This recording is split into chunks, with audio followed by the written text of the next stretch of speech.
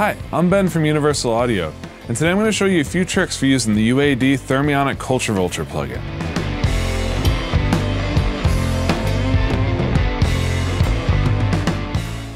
Now, the Culture Vulture will go all the way from subtle, just adding some warmth and harmonics to a sound, to complete and absolute destruction and chaos, which also sounds awesome. So let's take a look. For this first example, I've soloed up some drums. Now, as you can see on my drum bus, I already have the oxide tape plugin inserted, so I'm getting some harmonics, but I want to push that even further. I want to add a lot of crunch and just some nastiness to these drums. And that's what the Culture Vulture is perfect for. Let's hear what these drums sound like as is.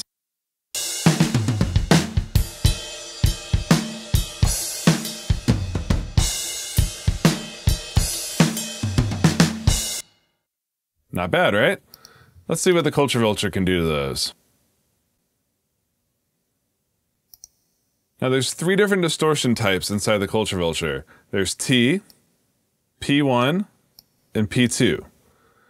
T is kind of the subtle, just adding harmonics, adding some gain to the sound. P1 and P2, that's where it starts to get a little nasty. So let's start with P1.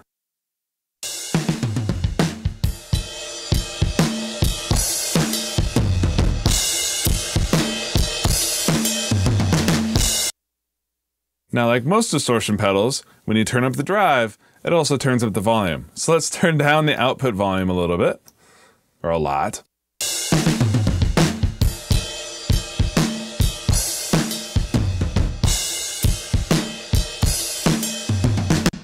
So that's adding all sorts of crunch and bite to the drums. But it's also, there's a lot of cymbals and it's just getting a little harsh sounding. Well, they thought of that, so they added in a low-pass filter at 9K and 6K, just to tame down the top end. Let's see what that sounds like at 9K.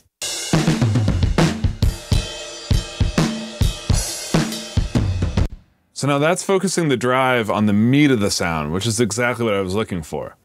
Now, one of the things that the plugin can do that the hardware can't is it has a wet-dry knob. So now I can blend in the perfect amount of this driven, crunchy, nasty effect with the dry drums so I can get some of my transient response back.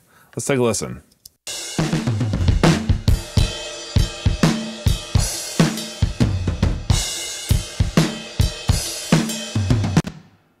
You can really hear all that added attitude to the kick, the snare, and the toms without getting too splashy or washed out with the cymbals. This is a perfect example of what the Culture Vulture does best. So now I'm going to show you a subtle example of just adding some warmth to an acoustic guitar. Now this is going to be subtle, so make sure you're wearing like good headphones or you're listening to this on studio monitors, because on your iPhone or your laptop, it's just going to all sound the same. So what I'm going to do is I'm going to turn up the drive, and we'll just hear some of the harmonics getting added and really listen to the meat of this guitar. It's already got plenty of bright, happy, shiny top end. What I'm looking to do here is really bring out the body of the instrument by adding harmonics to it.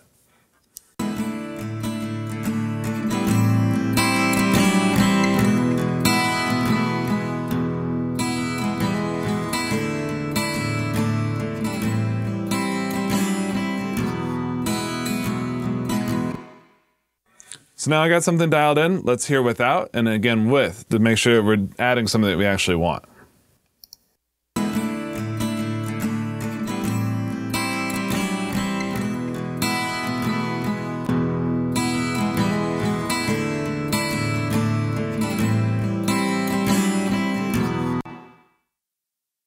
See what I mean? Just a warmer, rounder kind of body to it. But, we're still getting all those pretty shiny high end without sacrificing any of the transient or the pick sound to the guitar either. Once again, Culture Vulture does amazing things when you want harmonic saturation or distortion for your tracks. So that's a couple examples of how I like to use the UAD Thermionic Culture Vulture plugin. As you heard, it goes all the way from just subtle, rich, warm harmonics, all the way to just complete chaos and anarchy and distortion.